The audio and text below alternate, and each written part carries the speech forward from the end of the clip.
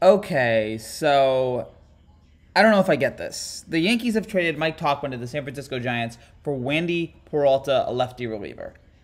I'm conflicted about this. Looking at Twitter right now, getting a quick glimpse at it, it seems like a lot of people are not too happy with this. My big thing here, and if you want to get rid of Tauchman, fine. He was great in 2019. Since then, as yeah, he's not moved up to 2019. But I was fine with him on the team. But if you want to get rid of him, fine. And you want to put in Peralta, who has a 4.72 ERA, whatever.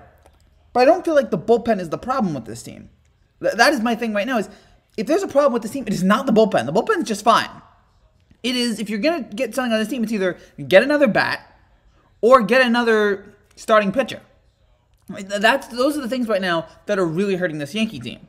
Is every starting pitcher not named Garrett Cole, and pretty much every single offensive player, not named Gio or something like that. Just it's frustrating that the Yankees decided, no, we're going to fix the reliever problem, which I don't think is a problem that they need to fix.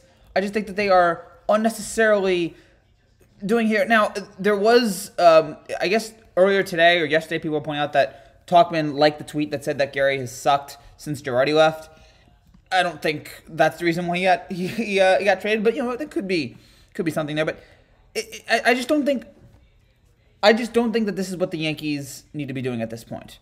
I think there are way other problems that they need to fix. The bullpen's already great.